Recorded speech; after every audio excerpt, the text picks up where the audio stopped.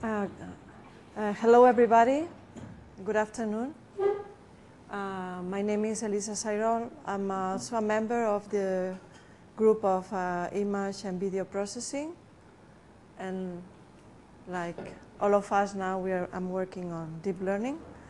And one of the topics that I'm dealing with is medical imaging.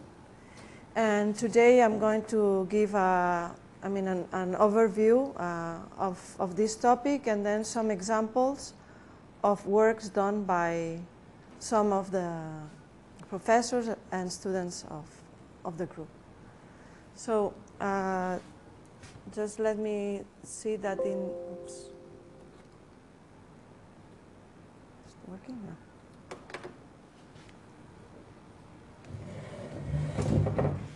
So,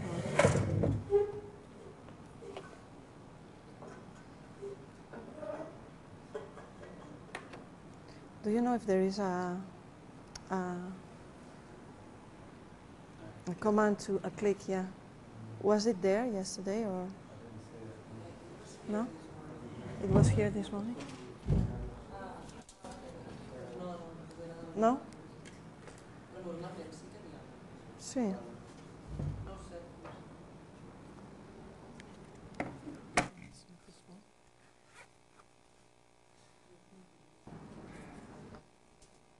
So I'll stay here. Okay, so just to tell that myself with Veronica, we work together, and she's also working a lot in, actually she works exclusively on medical imaging, and some other members of the team also work on medical imaging. And first I will explain why deep learning for medical imaging, then some of the challenges that we have to face if we are working in images, in medical images, and then some of these applications that I told you. So let's see that if you want to know a little bit more about this I forgot about this topic, you may go to this survey. It's not a recent one, but it's very well explained. What are the different problems that you have to face, the different applications. And also in this survey, you're going to see that how the use of medical imaging and medical informatics, here it's only 2015, but you will see that it grows a lot, and especially medical imaging. And also if you go to medical imaging per se, you will see that also it's growing a lot, and the use of CNNs, of convolutional neural networks, is the one that has more impact in research on medical imaging. So it's a hot topic of application of deep learning, and one of the most popular applications is magnetic resonance imaging, especially images of 3D from the brain. But you also have a lot of applications in images taken by the microscope, from the blood, from different tissues. So from observing images from the microscope, you can take also a lot of information. Also computer tomography. Instead of magnetic resonance, it's taken with X-rays, and actually you have 2D X-rays and ultrasounds. And with low energy X-rays, you have mammographies. You may have other kinds of modalities to obtain the images, and finally the last one, which was very popular because one of the first topics to be successful with deep learning was in color fundus photos, which are photographs taken from the back of the eye.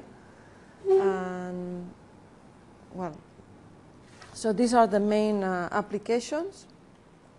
Modalities of the images, but from here, which are the areas? So the most common one are to take pathologies. Pathologies, that the classical example would be images from microscopy, observing the tissues or blob, or obtaining bacteria or viruses, or from the blood, or observing the cells. But also the second application is from MRI images of the brain to detect tumor, to analyze possible impacts of Alzheimer in the brain. You can also, other applications are images from the lungs, from the abdomen through the, to observe the different parts of the abdomen, the heart, the breast. In the abdomen you will have the organs, the liver, the stomach, etc. And also breast, also images from the bones, to see fractures and so on. And as I was mentioned, also from the eye to observe the possible problems in the retina. The kind of algorithms that you may apply to these 2D or 3D images range from segmentation. If you want, for example, to extract the position and to recognize where you have an organ in one of these images, or within an organ to segment where you have a lesion within this organ. You may also want to not to segment, but to detect some parts, for example, a lesion in this case, but not necessarily to have the segmentation. You may have problems of classification. For example, say this image has skin cancer or not, just to say yes or not. So that exam classification will be a binary decision. If it's not binary, then we may classify types of cancers or types of different pathologies which you only need to classify.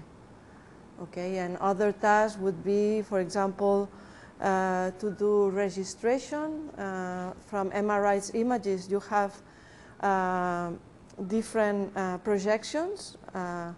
So you may want, which give different information. You may want to see the correspondence of the voxels of the pixels if you take different images.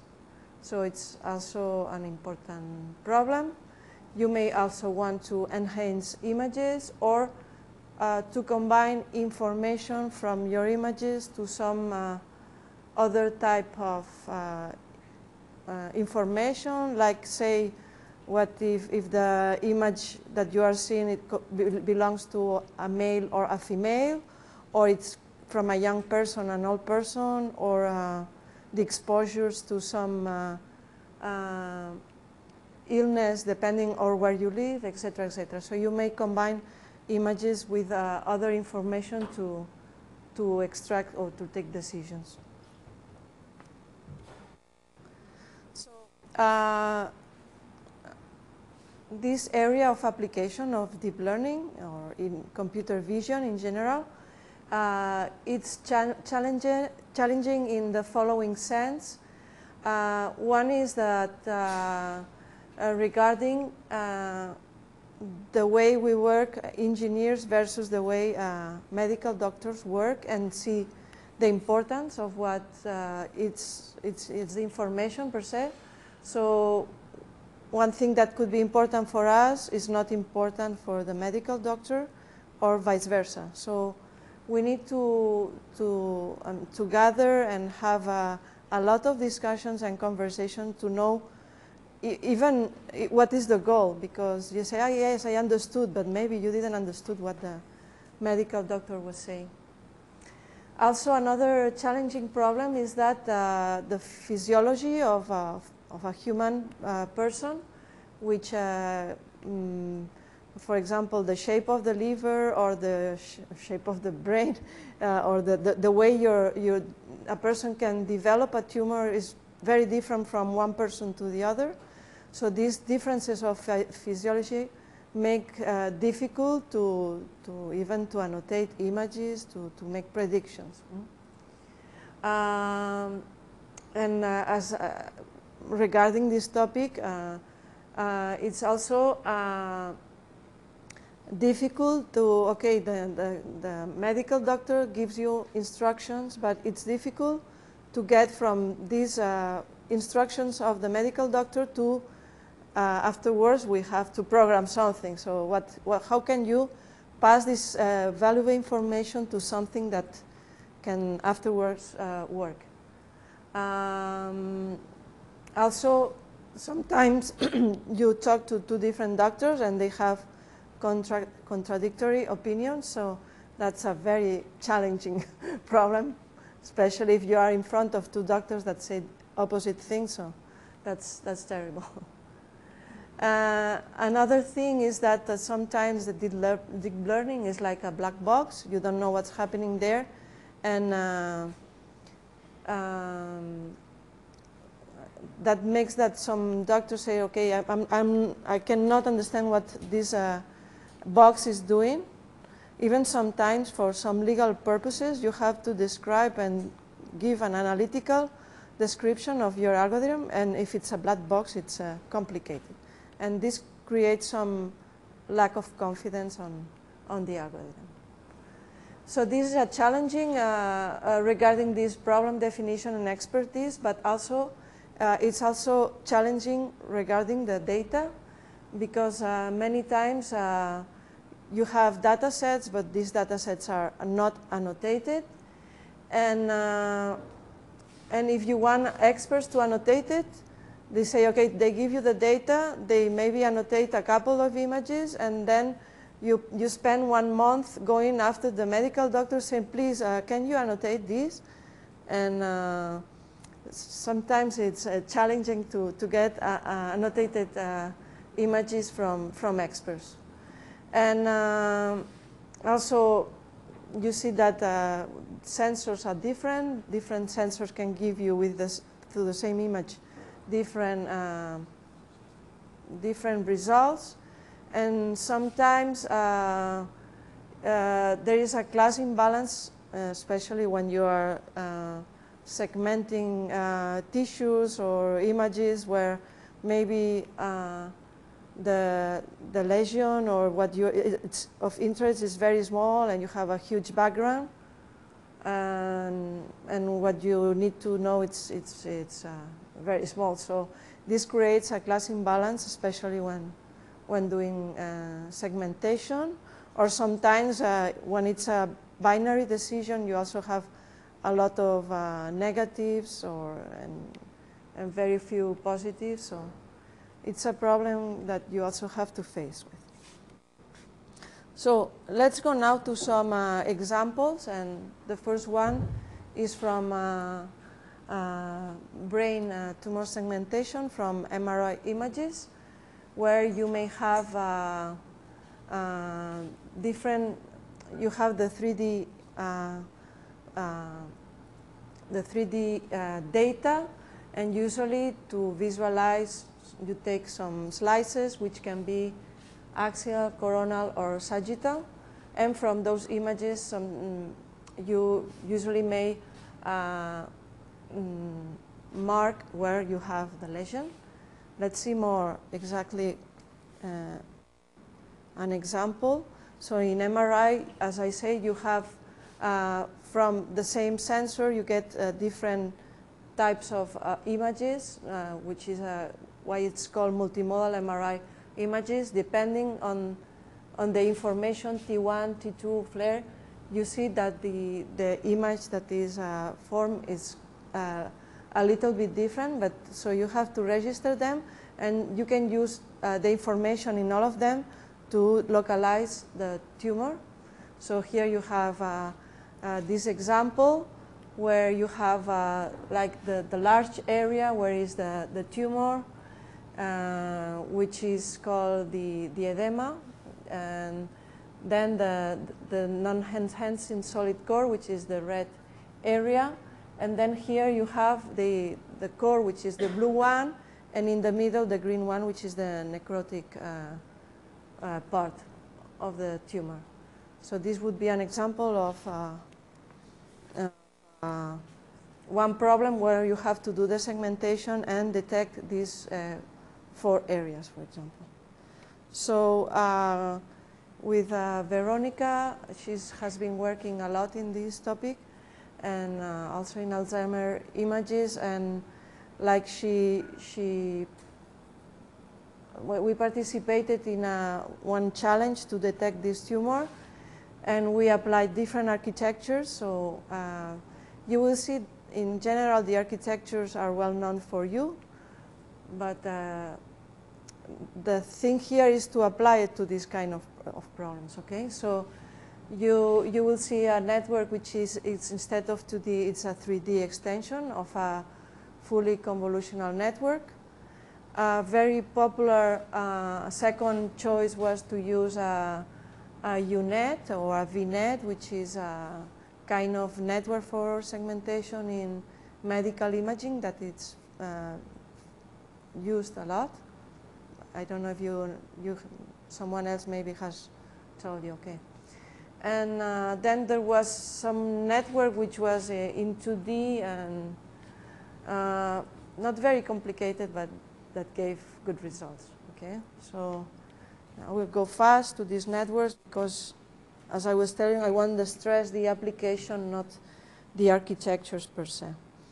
And so here you see this 3D network where skip connections were used. As you can see in this network, that this is the depth network, and you take skip connections in a couple of places, and then you use all this information to generate the 3D map. This is the classical UNet.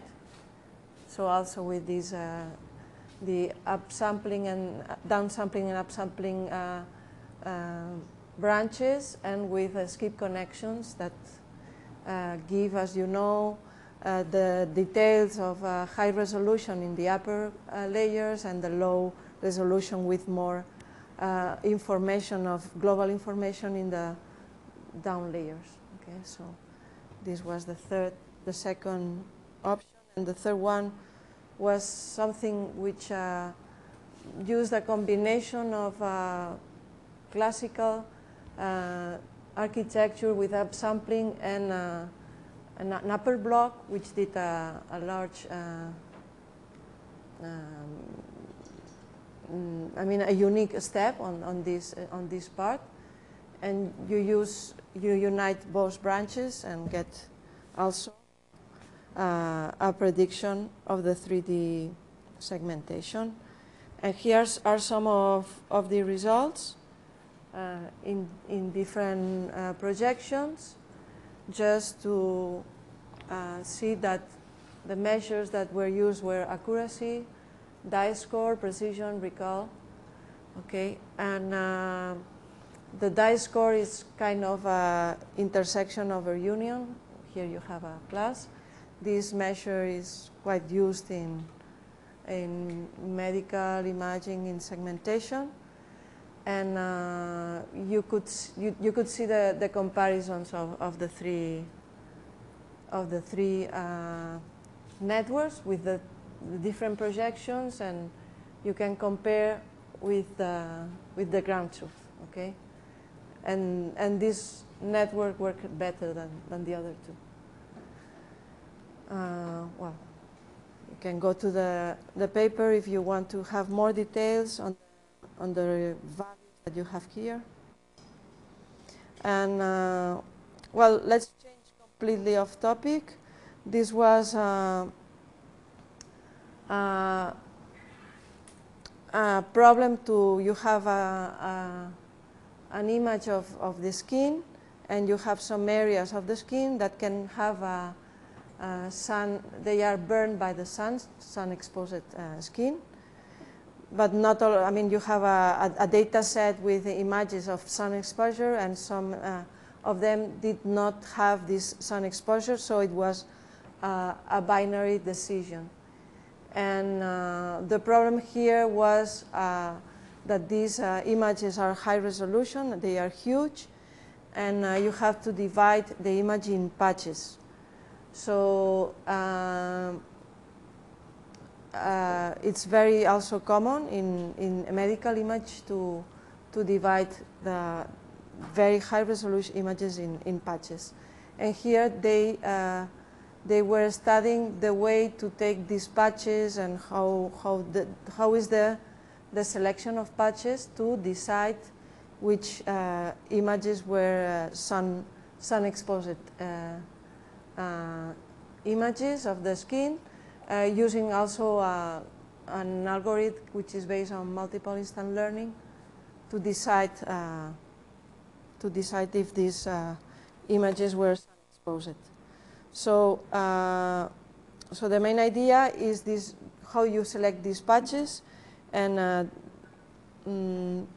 like they were compared just to do a regular grid sampling, taking the centroid of the patches, using a uniform distribution, or doing a Monte Carlo sampling.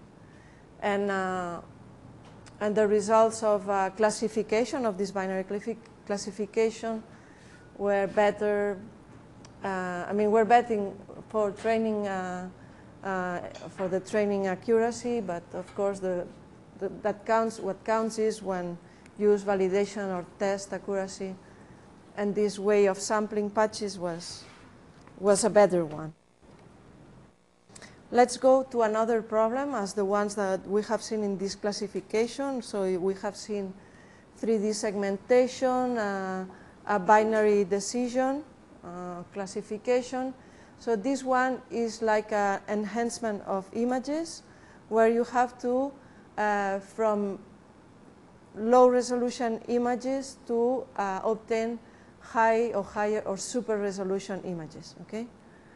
So for this purpose, you use a GAN network, and it works in the following way. So for the discriminator part of the GAN, your input is either a super resolution image or a true high resolution image, and the discriminator has to decide if this is super resolution or high resolution. Okay. And the loss function for the discrimination is the least squares. And for the GAN, for the generator, you use a set of convolutional layers where you have several skip connections around.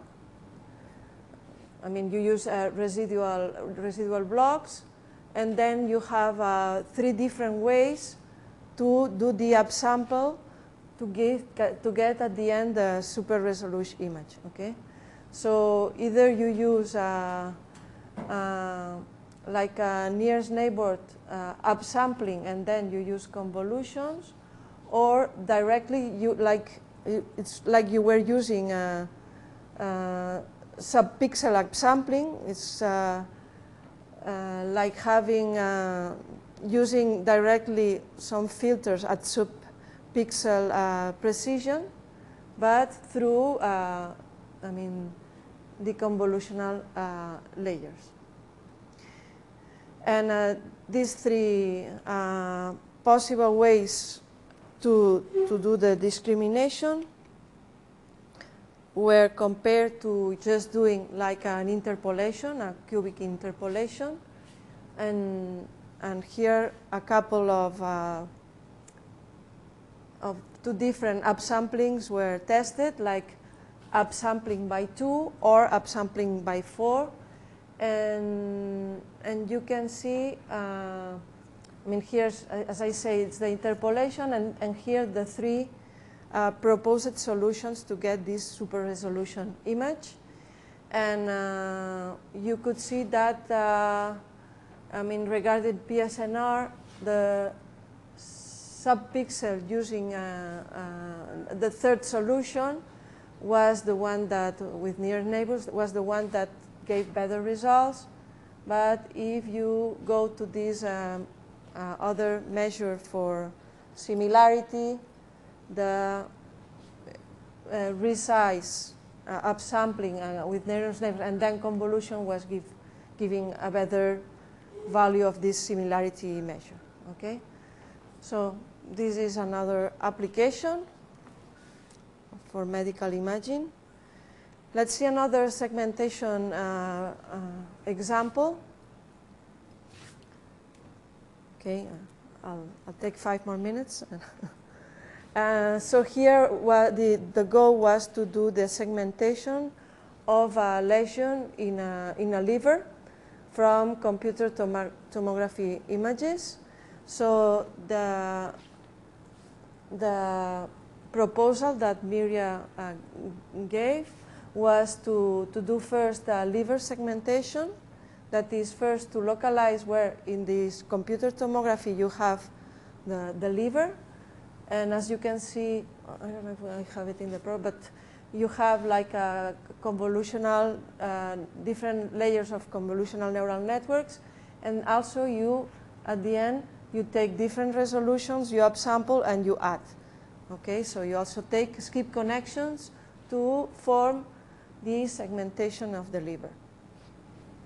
And this information, together with some information which was using bounding boxes to detect or to localize where you have these lesions, are located. Okay, so I think if it was more than 50% of pixels have a lesion, these are positive.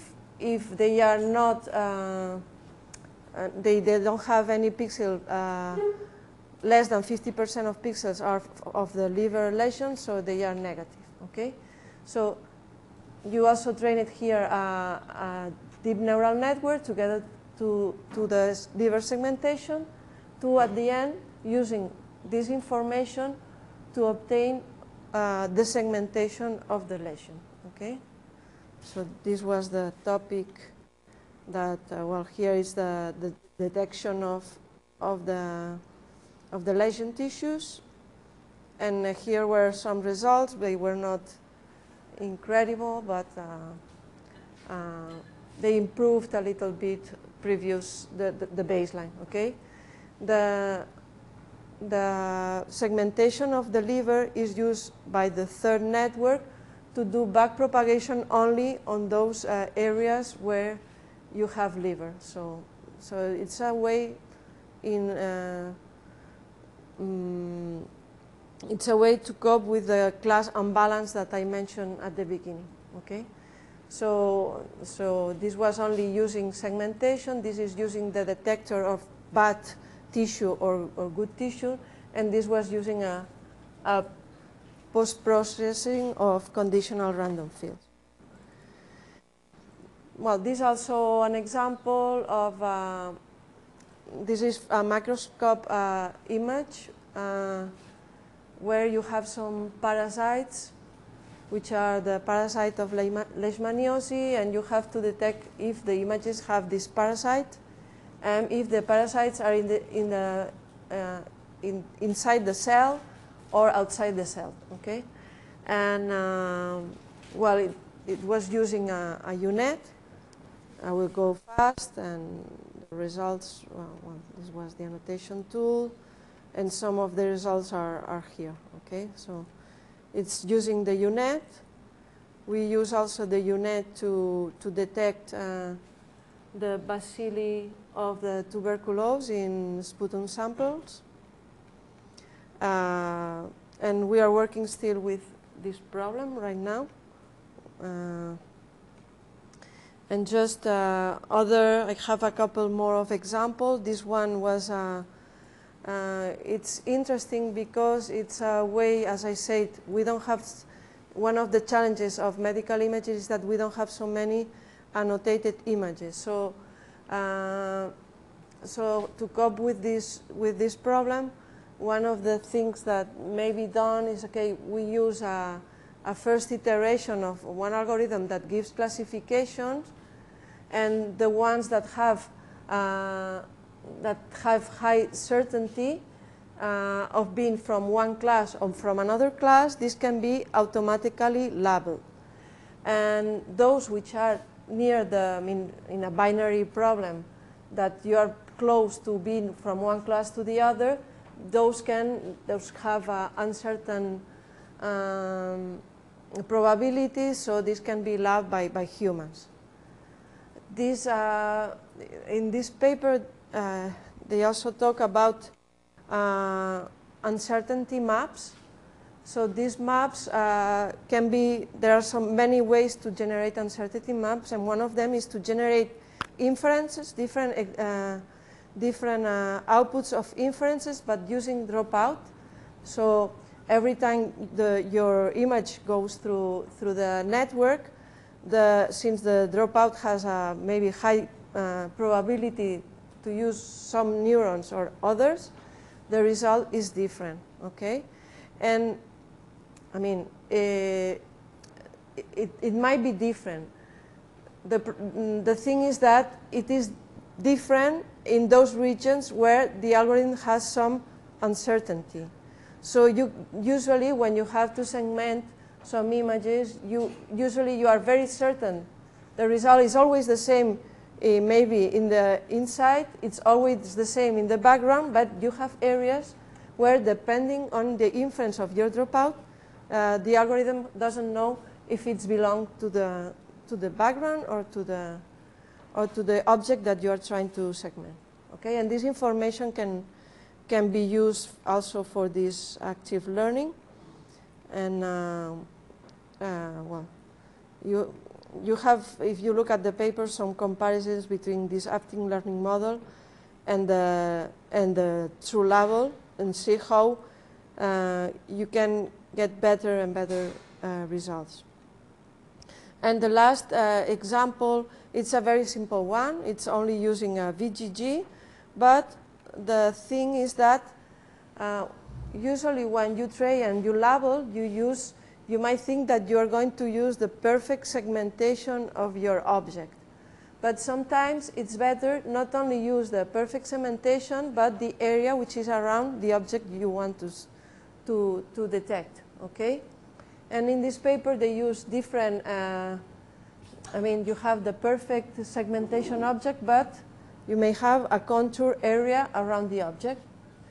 And you can see that in this paper, they show that it's better to leave this region around the object to get better, in this case, these parameters, sensoric accuracy or area under curve, okay?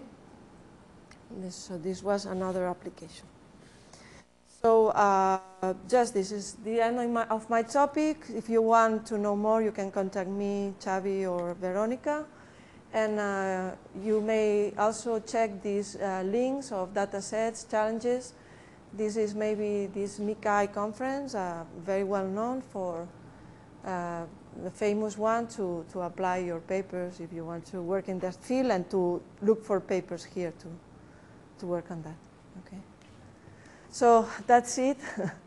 I know it's very compressed, but it was just to give you an overview and the applications that you may find. So any question? No? Okay, so I'll leave the word to Kevin. I